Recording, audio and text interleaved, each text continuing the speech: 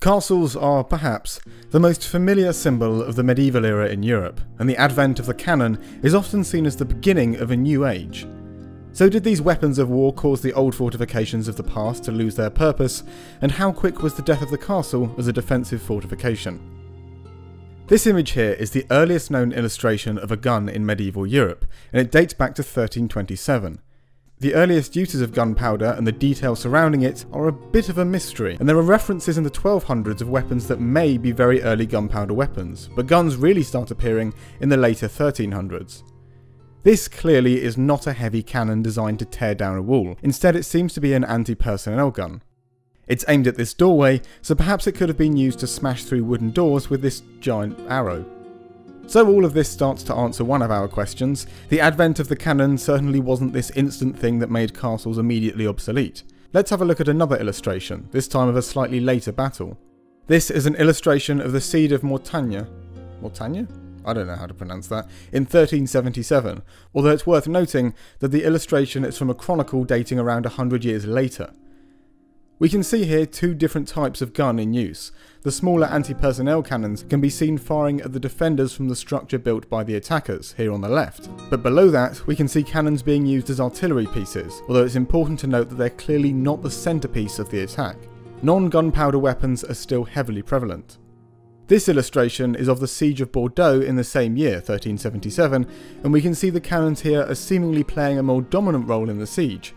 And they're certainly not small anti-personnel weapons. These artillery pieces are massive. They're designed for attacking the structure of the castle itself. So was it around this time, in the late 1300s, that cannons became a part of warfare and castles became pointless? No, not quite, and there are several reasons for this. Perhaps the most notable aspect of the cannon when it comes to medieval warfare is just how expensive, and therefore exclusive, it was. Actually effective gunpowder artillery that can break down walls can only be afforded by states and monarchies. A king may have a cannon, but your generic Lord Brian does not. This has quite a large effect on medieval warfare in general.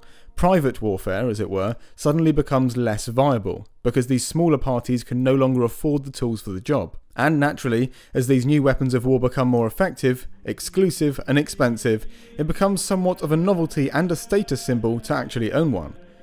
In 1436, James I of Scotland moved south to attack Roxburgh Castle with a mighty Scottish army, hoping to strike while the English couldn't retaliate as they were off fighting in the 100 Years' War. Showing off that he was a king with a modern army, James brought with him an artillery train, with a gun that had been made for him in France, and inscripted with the words, "For the illustrious James, worthy Prince of the Scots, magnificent King, when I sound off, I reduce castles.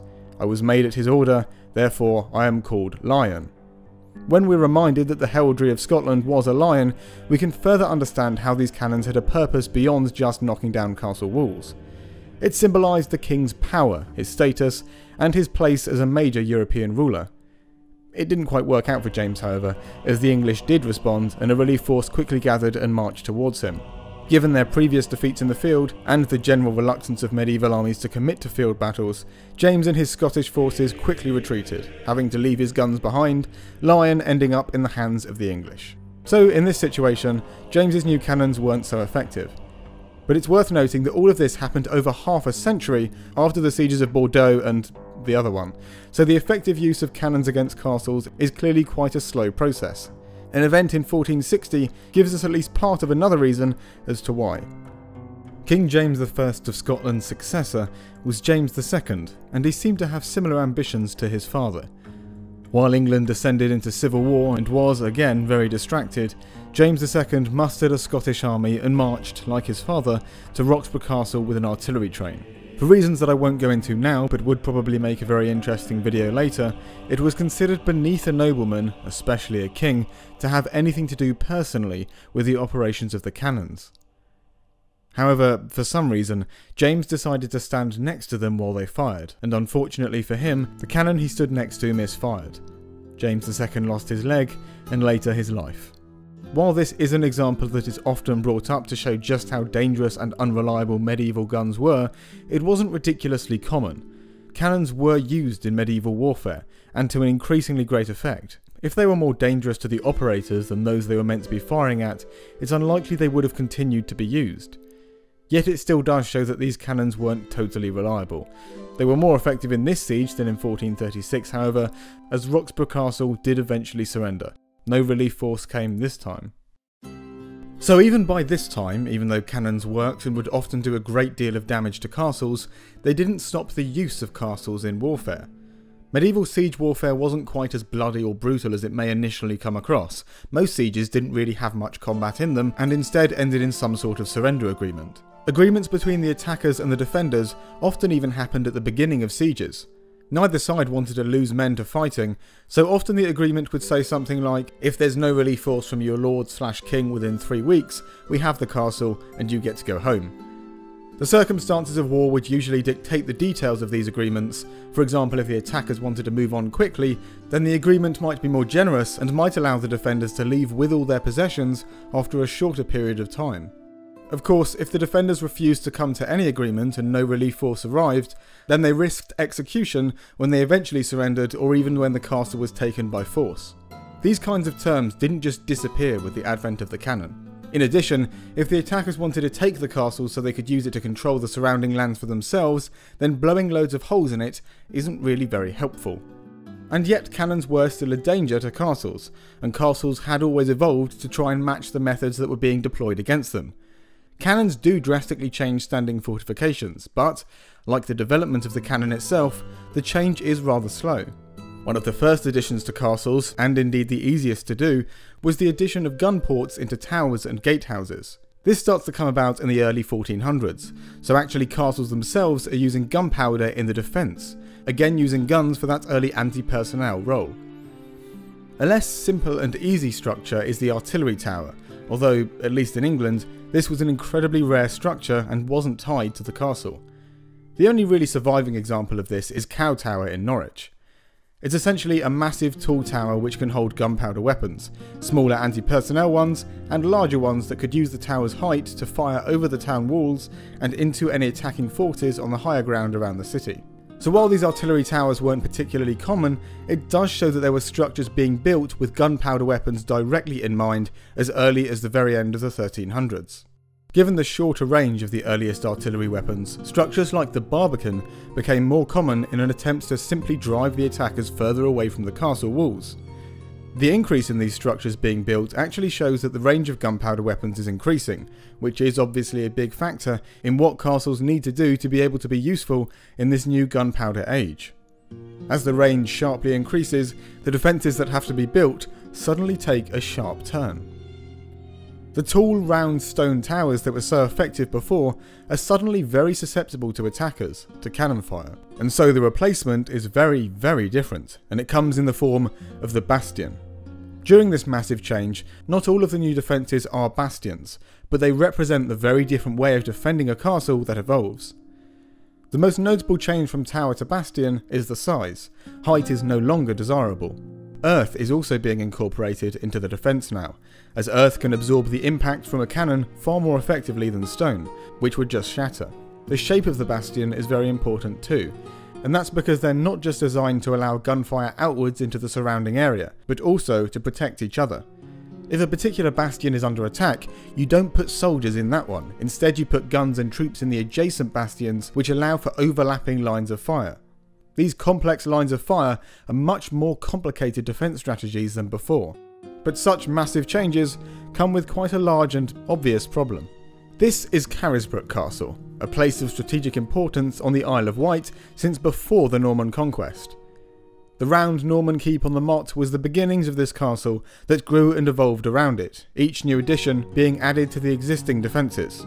Although, as a quick side note, I don't want to give the impression that all castles, or even this one, were constantly being upgraded to keep up with the times. It was more of a when needed and when it could be afforded. Either way, those upgrades could usually be incorporated into the existing defences. But the defensive upgrades made during Elizabeth I's reign that we can see at Carisbrooke totally bypass all of the old defences. So was this it? Were the old castles never really used again? Was it field battles from now on? Not really, no. Older castles were still used in warfare, but eventually there was a split between the two main aspects of a medieval castle, the more domestic, even political aspect of the castle, and the military side of it. And this brings in some interesting historiographical debates. When does a castle stop being a castle? Because the domestic and military sides of a castle are both quite important in the medieval castle. If you take away the domestic side, are you just left with a fort? If you take away the military side, are you just left with a palace? And yet there were almost purely military structures built that were called castles. There's a lot to say about the castle building program that Henry VIII initiated to prepare the nation for a possible French or Spanish invasion, especially when it comes to how it was different to previous castle building programs. But I'd like to focus more on the castles themselves. Remember, this is slightly before Elizabeth I's time, so before the bastions around Carisbrooke Castle were built. One of the castles that was built as part of this program was Deal Castle, the centre castle in a chain of 3 built across the southeast coastline, an area which had been deemed both an optimal landing zone for an invading army and one that was lightly defended. We can already see great differences in castle building just in these details, but I won't touch on that for now. One look at Deal Castle and it's obviously very different from your traditional castle. The most obvious difference is how much lower it sits. It doesn't want to be a big target for cannon fire. It doesn't have as much interest in being tall and impressive, and instead looks much more bunker-like.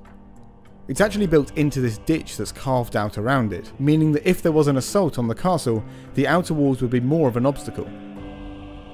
While there is a residential area in the centre, it's really just there for the garrison. An older castle may be able to cater for a king and his court, but Deal certainly couldn't. Although, interestingly, after the castle was built, Henry did take his court, and the ambassadors from France and Spain, to go and have a look and see how cool his new castle was. So its prestige and physicality is still an important aspect, but certainly not as much, and not such a focus as it was before. These new artillery fort-style castles in England continue to evolve to match with the standards of their European counterparts. The constant warfare of the Italian city-states had meant that the defences in that part of Europe had evolved quicker to deal with the more common use of cannons. That's where the bastions originally came from. It was an Italian style of defence, and it took a little longer to make its mark on the British Isles. We can see a more modern defence plan in one of Henry VIII's later castles, Southsea Castle, which was incorporated into the already existing city walls around Portsmouth. And yet, because of the absence of constant warfare actually within the British Isles, these Italian-style defences are actually very rare. Portsmouth is one of only 2 cities that has them, but Southsea Castle is one of the less impressive defences around the home of the Royal Navy. In the higher ground overlooking the city, and in the coastal area around the docks, massive extensive defences were built in the mid-1800s to protect the naval base from a possible French invasion. Some of these were well equipped to also defend Portsmouth from a land-based attack. In Europe, entire towns had extensive and complicated defences, the likes of which were not seen at all in Britain. Palmanova in northern Italy is one of the best examples of this, with multiple complex layers of defences packed with earth surrounding the town. And this was built much earlier than the defences around Portsmouth. Palmanova was built at the end of the 1500s. But at this point, these definitely weren't castles, and not all cannon-based defences were this massive either. In the 1800s, Britain used Martello towers as coastal defences, which were often just a massive gun on a small squat stone tower.